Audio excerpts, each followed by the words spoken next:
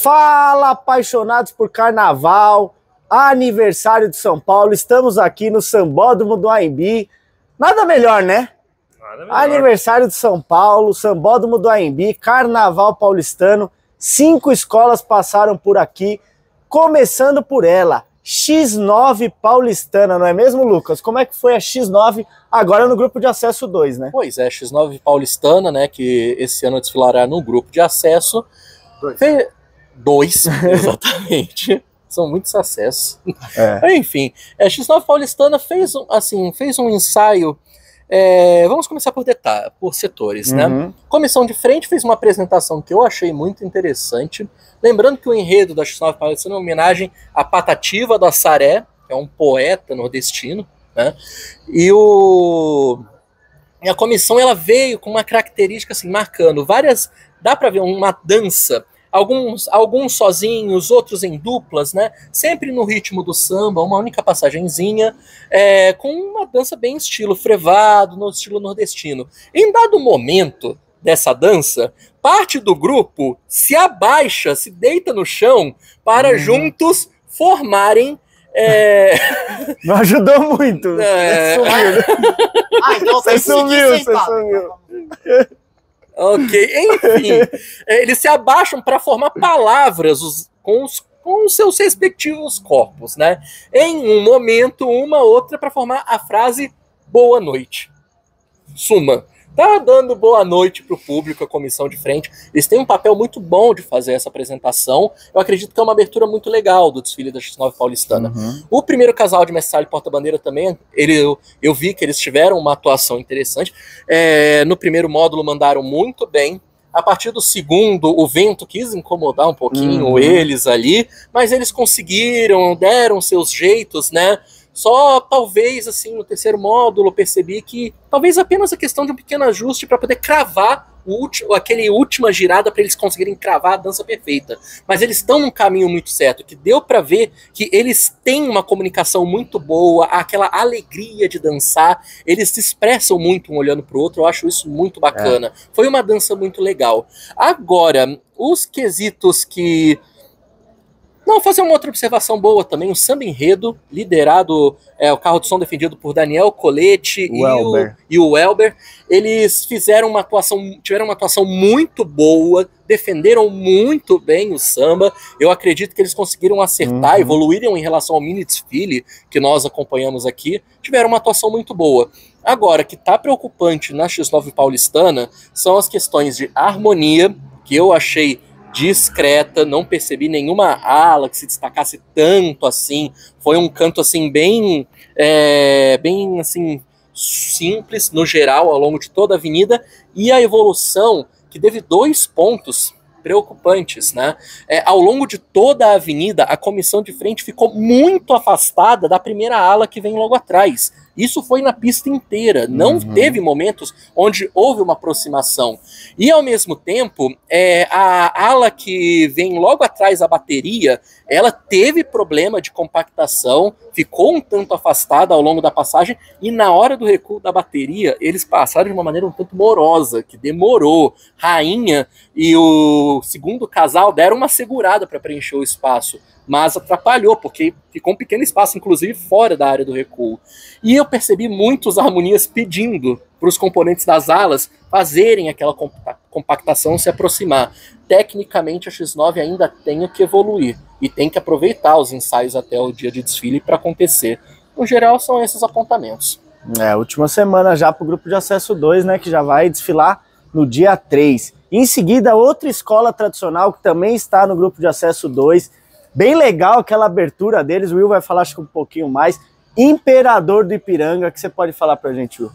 Começando com a comissão de frente também, tal qual o Lucas fez, para mim foi o grande destaque, por assim dizer, desse ensaio técnico, porque ao contrário de boa parte das co-irmãs, eles optaram em fazer 2 coreografias bastante diferentes, e o protagonista posso chamar assim, de cada uma das coreografias era diferente. A Imperador de Ipiranga vindo, falando do universo infantil, contos, lendas infantis e etc.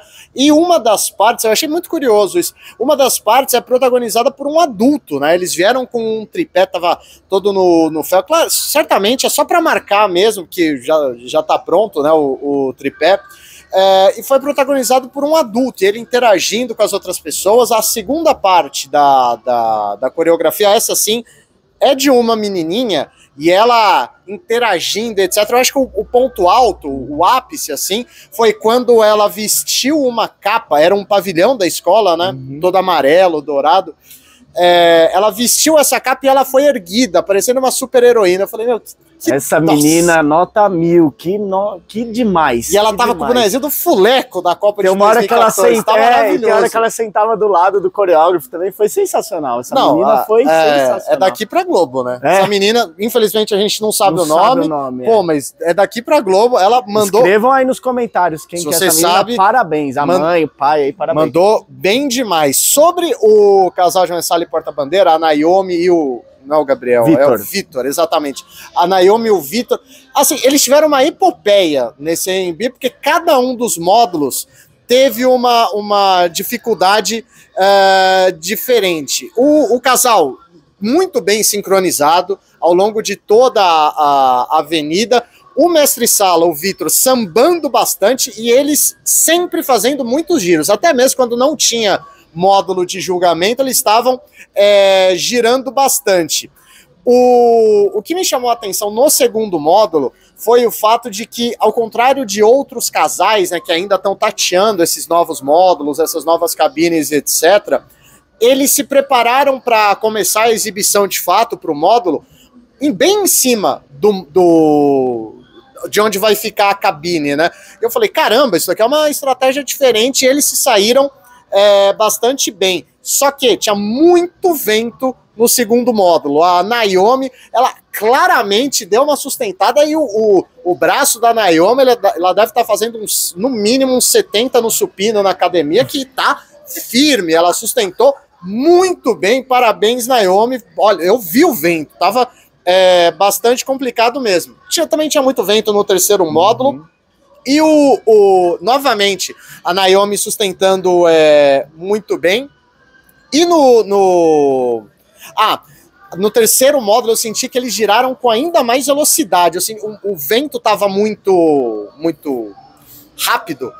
E normalmente alguns casais dão uma segurada. Eles dobraram a aposta, pediram 6 no truco e foram muito bem. Aí no quarto módulo, é uma constante nas entrevistas com o casal de Mensala e Porta-Bandeira, eles ainda estão tateando. E claramente a Naomi perguntou para alguém do staff dela, ela apontou assim, do tipo, é aqui, é embaixo, é em cima. Esse quarto módulo, inclusive, eu fiz uma entrevista, depois quando o Lucas falar eu vou apontar, tá confundindo muitos casais, e isso eu acho que tem que ser melhor solucionado. Dito tudo isso, o samba bom, extremamente leve. O Rodrigo Atração e toda a ala musical, a Dida tá lá também, né? O pessoal sustentou muito bem. Só que o Thiago Prachedes, ele é muito bom, ele tem a bateria na mão. Esse samba foi muito bem defendido pelo carro de som, por toda a ala musical da Imperador de Ipiranga. A harmonia, assim, quando você pega a cabeça da escola, ou seja, os primeiros setores, segmentos, eu fiquei meio assustado porque o pessoal de fato não estava cantando tanto assim, eu fiquei meio preocupado. Aí passou o carro abre alas, eu senti toda a energia represada. Então, a partir do carro abre alas, a escola cantando muito bem, acho que essa cabeça pode ser, pode ter alguma evolução. E falando de evolução, tal qual aconteceu na X9, que o Lucas falou, ficou um espaço bastante grande entre a comissão de frente e o primeiro casal. Eu não sei quem é o responsável por tomar, né, esse espaço, mas é um espaço que ele não se justifica apenas pelo espaço óbvio que todo casal tem que ter para fazer o seu bailado, né? Então ficou um espaço bastante considerável. Também vale destacar a entrada curiosa, a entrada que ela não é mais tão comum. Antigamente ela era da Só Quem É, a bateria da Imperador, no recuo. O pessoal, ao invés de entrar, virar à direita pro box, viraram à esquerda. Ficou todo mundo de costas pro recuo e eles de costas... Thiago comandando, né? Recuaram. E ainda sobre a bateria, a corte com 3 meninas, tinha uma fantasiada de máscara, eu achei o máximo. Pô, máscara do Jim Carrey ainda, o melhor de todos. E tinha um tocador de prato, muito raro isso no Carnaval paulistano. Um só, exatamente. E tinha uma menina que ela... o pessoal tava passando o som. O pessoal foi lá no carro de som, tava passando o refrão e tal, e a menina já tava chorando. Aí eu falei, não, o coração do torcedor é um negócio complicado, né? Tem muito mais coisa boa que coisa a se observar no Imperador. Tenho certeza que vai aí um grande desfile do pessoal da Vila Carioca. Parabéns. Uma escola da Zona Sul, né? Você não falou? Que eu costumo falar com a Zona Leste, mas da Zona Sul. Inclusive, pertíssima de São Caetano do Sul, de onde eu moro. Soltou. Sabia que uma hora ele ia soltar isso, não tinha jeito. Em seguida, outra estreante aqui na pista, Acadêmicos do Tatuapé. Como é que foi Acadêmicos do Tatuapé, Guga? Tatuapé, acho que ela correspondeu às expectativas de um ensaio muito bom. Como sempre. Só pra tá passando aqui, o pessoal tá fazendo um ensaio específico. Só pra pontuar aqui. Só pra o pessoal da Milênio. Da terceira Milênio. Spoiler, nos perdoe. Também tá o pessoal da Tom Maior também passou os casais. Os casais da Milênio tá aqui também. Da Milênio. Então, todo abraço pra terceira Milênio aí, pra Tom Maior. Terceira Milênio que vai ensaiar. Eles vão ensaiar domingo, né? Pode falar, Jaú! Empolgou. Calma aí. E Tatuapé, Guga. Ó. Vamos lá. Tatuapé, pô, acho que corresponde às expectativas de um ensaio muito bom. Eles sempre vêm aqui e dão um show no ensaio. E hoje não foi diferente. A comissão de frente muito boa e vai vir diferente para esse Carnaval de 2024. Eles vão trazer um tripé, coisa que é meio que raro no Tatuapé, né? Eles não, desde quando esse coreógrafo que eu esqueci o nome assumiu... Leonardo, né? Leonardo, isso. Leonardo Helmer. Ele não trouxe tripé. Então vai ser algo inovador. E tava embalado o tripé, mas parece que vai ser uma gigante escultura. E foi muito legal ver que eles sobem naquele tripé e cada um faz um movimento, uma estátua remetendo à Bahia. E foi muito legal essa comissão de frente, todo mundo fazendo uma capoeira, remetendo a coisas da Bahia mesmo, que o enredo é a Mata de São João, cidade lá da Bahia, né? E o casal de mestre e porta-bandeira, Diego e Jussara... estrela do Carnaval, né? Estrela do ano passado. Acho que eles são automáticos, né, cara? Acho que eles já estão no automático. Eles ligam o botão ali, ensaiam perfeitamente. Um ensaio são leves, né? Posso fazer um detalhe rapidinho? Entrevistei o Diego na dispersão e ele falou que ele não gostou tanto assim da repaginação do AMB. Falou que tem ainda mais vento, que é uma reclamação até comum, né, de alguns outros casais. E eu fiquei pensando, enquanto ele falava, tá com ainda mais vento, vocês dançaram desse jeito, cara? Realmente, é um casal que, assim, é um casal formado na casa, que é meio que experiente, né? Uhum. Mas, assim, como diria, incrível. Ele falou, não gostei, não está tão perfeito assim. Não, sensacional. Eles dançaram muito bem. Dançaram muito bem. E sincronismo incrível e tudo mais. Vamos lá. Os apagões, acho que foi o principal destaque, cara. O Modi chegou ali no setor B, empolgou a galera, e logo depois veio um apagão. E aí, cara, a arquibancada veio abaixo, com a comunidade inteira cantando junto, e foi muito bom de ver isso, pô, porque a escola do Tatuapé é uma escola da onde, meu? Zona Leste, né? E como canta essa galera, né? Nossa, mas a ala musical a gente tem que falar, né? As vozes femininas. Keila Regina, que é uma Keila Regina, Vanessa Demétrio, e a terceira eu esqueci o nome, mas também fera demais. Que ala musical. Óbvio, né? André Ricardo, né? André Ricardo, que é o intérprete do Irapuru. Lenda. É um negócio surreal, parece assim, Zona Leste. Douglas Chocolate, tem uma galera boa. Uma galera muito boa aí no carro do Tatuapé. E a bateria do qualidade especial, muito boa também. Estreia do Léo Cupim aqui com a comunidade aqui no AMB, né?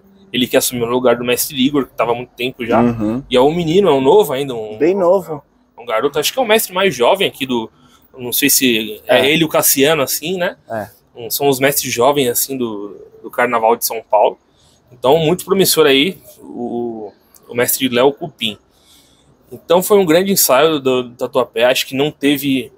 Acho que a única ressalva é que eles têm que prestar atenção, assim, mais ou menos, é entre o tripé da comissão de frente e o casal, que meio que tava dando espaço, assim, e eles estavam tentando corrigir tudo, mas eu acho que a única ressalva, assim, que eles têm que eles vão buscar essa correção.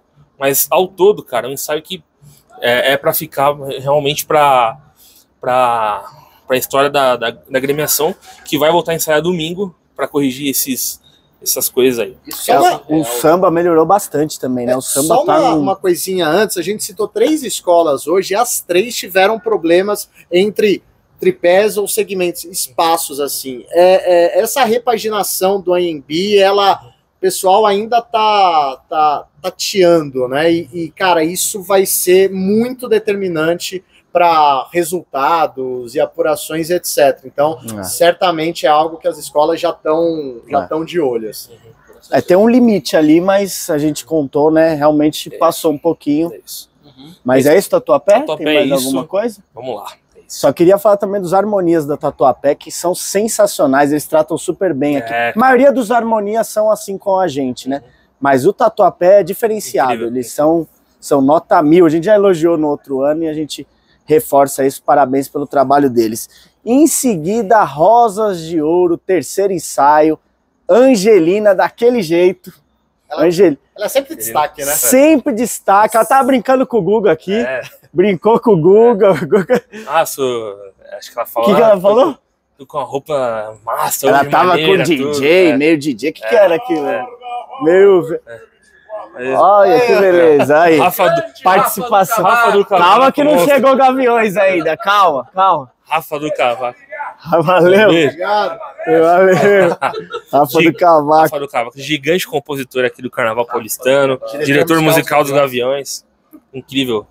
Voltando ao Rosa. E voltando ao Rosa. Angelina, que ela falou? Ela falou, tô com a roupa maneira hoje aqui, olha só meu look. Tudo. Ela tava com a roupa maneira, todos os ensaios ela veio com alguma coisa do Ibira. Assim, nota 1000, Angelina é demais. Com um radinho, né? Ela tava com um radinho meio... Um boné todo estiloso. Ela tava toda DJ, toda rapper, não sei o que era aquilo lá. Será que era tipo o estilo break de São Paulo, homenageando? Pode ser. E não... Pode ser. Então, Rosas de Ouro... Tem muito disso. Então... Tem muita coisa do Ibira, realmente, é o enredo. Tinha gente jogando basquete, eu já comentei da outra vez, o pessoal ali com a bola de basquete brincando numa ala. Vai vir coisa legal do Ibira aí. A comissão de frente hoje, comandada pela Helena Figueiredo, ela até participou da dança.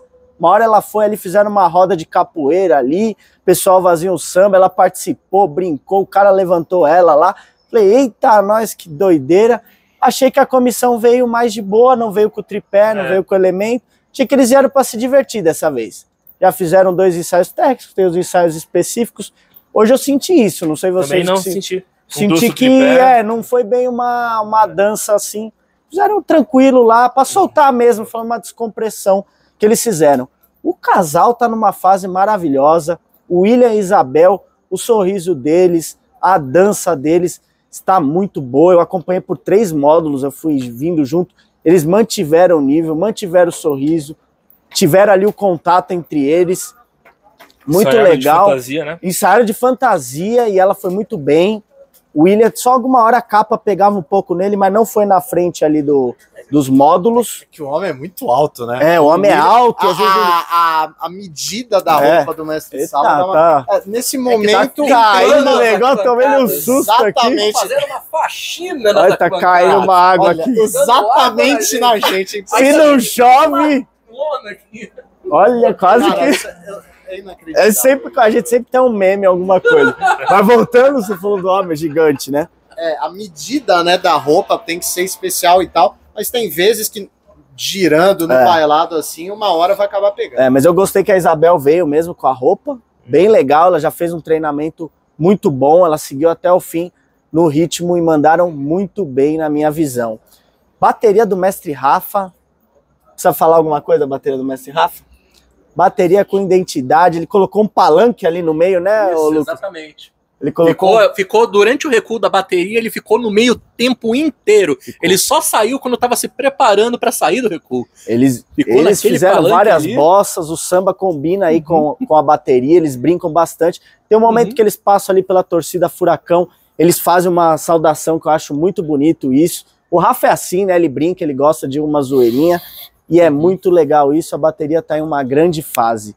O Carlão, ele falou para mim que tá pouco gripado, como eu também tive esses dias aí, tá complicado mesmo, é chuva, é sol, é essa mudança, mas mesmo assim a ala musical veio bem, veio desfalcada, o Carlão... Eu acho que dos 3 ensaios o Carlão teve a melhor performance. Pois é, até falei com ele isso, ele falou, não, eu tava tomando uma água de coco lá, eu tomei garganta, tomando antibiótico, mas mandou bem realmente isso que o Guga falou, foi um dos melhores. Ele falou que ajustou com o mestre Rafa algumas coisas, ala musical e bateria, porque agora tá somando ponto isso, né? Pode perder ponto. Então eles realmente estão muito bem. A ala musical do Rosas é muito boa, né? A ala musical... Fantástico. E sobre o Rosas tem uma questão climática, que o primeiro ensaio foi debaixo de um sol inacreditável. O segundo, uma chuva danada. E nesse... É dia 25 de janeiro e tá frio em São Paulo. Pode ver, tá os 4 de blusa? Tá, todo mundo de blusa. Os 4 de blusa. E o Carlão, gripado, sustentou o samba. É verdade, tava de cachecol. Bem lembrado. Tem que... Então, o Rosas, Carlão, enfim, todo mundo de parabéns. Que olha, não importa o que acontecer no dia do desfile, a escola tá preparada. Ele falou que a chuva, inclusive, do outro ensaio, que deixou ele assim. Ele já chegou aqui já meio assim. E até a gente fez alguns comentários e realmente... Você tá fazendo cosplay de Carlão, então? É isso? É, vai saber, né? Por quê? Aconteceu algo semelhante com você, né? Realmente, sábado para domingo a gente tomou chuva, aí foi difícil. Garganta vai com Deus, mas estamos aí de volta, eu e o Carlão estamos de volta muito bem. A evolução já teve alguns pontos que eu notei. Primeiramente, ela começou muito lenta. A escola demorou para chegar pro fim aqui, né? Eu tava estranhando, o Lucas tava ali na frente, ele também tava comentando comigo, eu tava já mais pro final, que a gente fica em pontos estratégicos, eu achei a evolução lenta. Depois a escola ajustou, teve alguma questão com o recuo, eu não percebi, não sei se o Lucas viu ali a parte do recuo, eles fizeram a entrada. Eles deram uma entrada bem diferente, né? Eles entraram de frente, mas assim que a parte da frente da bateria chegou no fundo, eles já voltaram, fizeram uma manobra de volta para a pista e se alinharam. Foi essa a manobra, né? Mas a escola antes disso já estava vindo num ritmo mais lento, depois ajustou e depois no final ficou lento também, mas terminou tranquilo. Mas isso na evolução não é o correto. Na harmonia foram bem, cantaram, né? A escola veio leve. Achei que essas duas coisas que o Will comentou, realmente a escola criou um calo, calejou e vieram aqui com vontade e fizeram um bom ensaio. Só essa questão da evolução precisa ajustar. E além das condições climáticas, falando especificamente do Rosas, é uma comunidade que está mordida com todos os comentários, sobretudo por conta do samba. Eu lembro, isso é histórico no carnaval, parece que quanto mais você critica mais o componente canta. Eu lembro que no ano passado, no Rio de Janeiro, isso aconteceu muito com o pessoal do Salgueiro. Todo mundo criticando o samba. Eu tava lá era domingo de carnaval, Salgueiro, e, meu, você ouvia a quilômetros de distância. Vai acontecer a mesma coisa com Rosas, que ano passado já foi uma escola que cantou bastante aqui em Dala, né? A gente falou do samba-enredo, já falamos bastante. Realmente a escola aprendeu a cantar esse samba, a bateria tá indo muito bem, a ala musical muito bem. Então a gente não pode dizer muito, é nossa opinião do samba, mas realmente a escola tá cantando bastante e tá levando esse samba. E para encerrar aqui, para lotar arquibancada, dia de título do Corinthians, Gaviões da Fiel, feliz com o título da Copinha, o Corinthians bateu o Cruzeiro 1-0. 1-0, 11º título, o segundo maior campeão tem 5, o Corinthians tem 1. E Gaviões o segundo maior campeão é o próprio Cruzeiro, diga-se de passagem. Não, o Cruzeiro tem um título. Um título só? 2007. Desculpa, falha minha. O segundo maior campeão é o Inter ou o Fluminense agora? Nunca se informem por Twitter, gente. O Inter... enfim, a gente vai dar uma pesquisada. O único Twitter confiável é o do site carnavalesco. Papo aqui é samba, mas Corinthians campeão, Gaviões da Fiel, Lucas.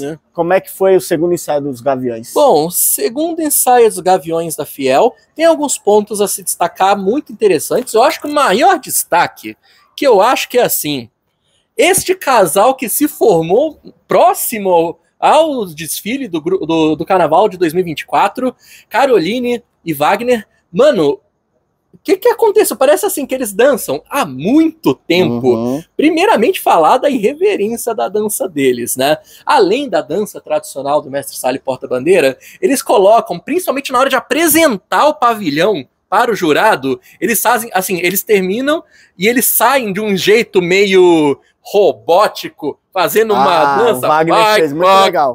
E assim, com um gingado, assim, único, que vai digno com o enredo dos Gaviões da Fiel,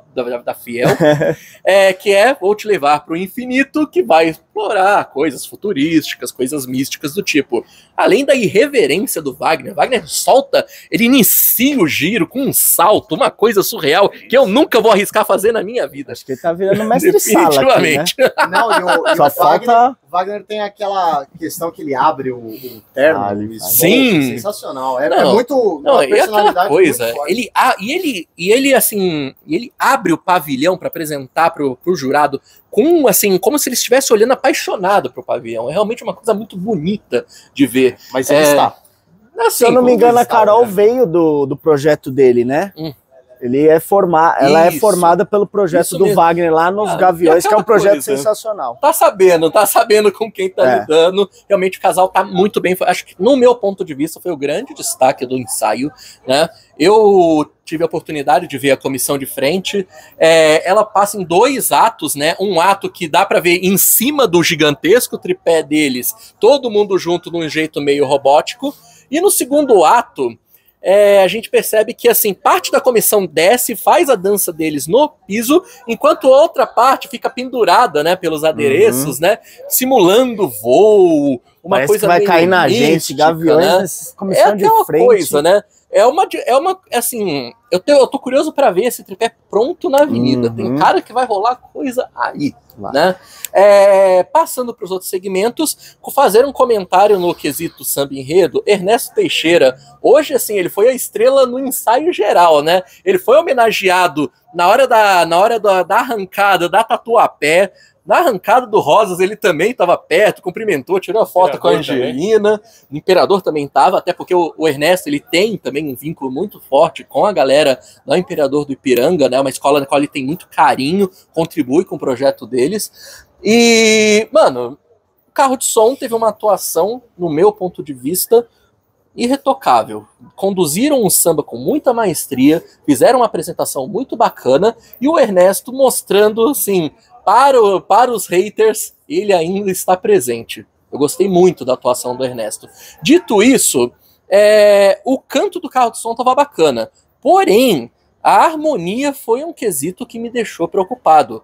A comunidade, ao longo de todo o ensaio, olha que eu fui e voltei 3 vezes pela escola, eu não percebi nenhuma ala que teve um grande destaque no seu canto. Foi um canto, assim, linear, sem muita explosão.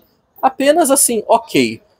Evolução, tudo ok, fez uma evolução correta, Gaviões fez uma apresentação boa, não teve aquele problema de aberturas que a gente viu de comissão de frente nas outras escolas, eles vieram tudo ok nesse quesito, né, nesse aspecto. Mas, no geral, realmente, faltou, assim, ainda mais vindo de uma escola, de uma torcida que acabou de ganhar um título, eu esperava um pouco mais de vibração no canto. De resto, um ensaio muito correto dos demais quesitos dos Gaviões da Fiel. Eu acredito que, assim, se eles conseguirem fazer a comunidade se engajar para cantar o samba, somando com o que vamos ver apenas no desfile, eu acredito que o Gaviões pode sim fazer uma grande apresentação. Só precisa acertar esse detalhe. A bateria ritmão. A bateria ritmão, eu percebi que, assim, em geral, ela fez uma apresentação que teve umas bossas em pontuais em geral, mas, ao mesmo tempo, eles não arriscaram nenhum apagão, eles não jogaram também para a comunidade. Foi uma apresentação, em geral, ok. Bossas ok, em pontos pontuais, poderiam talvez ter aproveitado mais o samba. Mas é aquela coisa, tem baterias que gostam de mostrar que vieram para fazer na avenida, tem bossas que só ficam para a avenida. provavelmente a gente não viu tudo que a Ritmão tem para oferecer nesse ensaio de hoje. No dia o que mesmo que vai ser o dia do... Dia 10. No dia 10 de fevereiro, grupo especial, segundo dia de desfiles. Vocês acompanhem, gente. É isso, foram as 5 escolas que passaram aqui hoje. Segundo dia de maratona, né? Começamos no dia 24, dia 25 completo. Agora dia 26 vamos ter 3 escolas. Morro da Casa Verde, Dona Guga, um beijo. Nossa sambista do ano. É a última escola a vir para a Embi, né? Ou tem alguma que não se apresentou? Que não veio. Camisa 12, acho que. Camisa 12 vai vir no 12 último ainda não, dia. Então é isso. Morro da Casa Verde.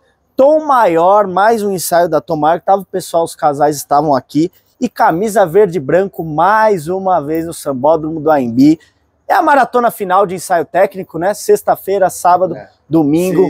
Se fosse a São Silvestre, a gente estaria subindo a Brigadeiro agora. Subindo e morrendo, né? Eu acho Da que gente assim, sim, né? até por conta de toda essa cobertura, essa maratona que só está começando, acho que a gente merece o seu like e sua inscrição no canal. Obrigadão, acompanhe a Carnavalesco. nossa crônica, acompanhe tudo com nós. Valeu! Corte final aí.